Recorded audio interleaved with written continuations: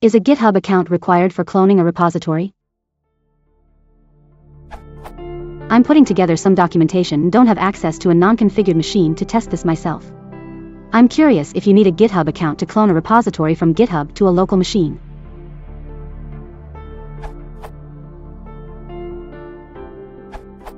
No. You just use a different URL. However, the local repo will be read-only in the sense that you won't be able to push your changes back to the original repo. You will still able to modify files and commit changes locally though. In contrast, works only if you have properly set up your environment with the necessary SSH keys and whatnot, but in return you'll get a repository that permits you to commit/push the changes back to the remote repo. Sorry for the unintentional ad for GitHub, I just had it in mind. Edit, the original answer had the Git protocol instead of HTTPS, but GitHub has since then turned it off.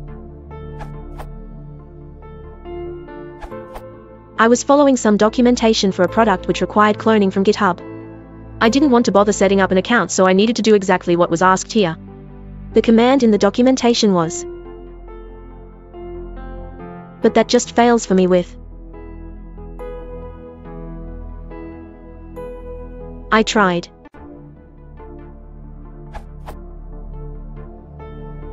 As suggested in one of the answers, but that failed too with. What finally worked was this.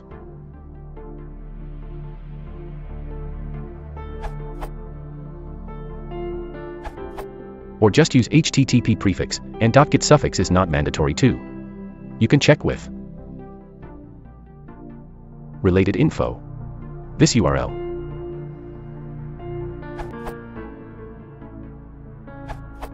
You could use GitHub tokens, this URL, and use this. Replace $GitHub_token with the actual token.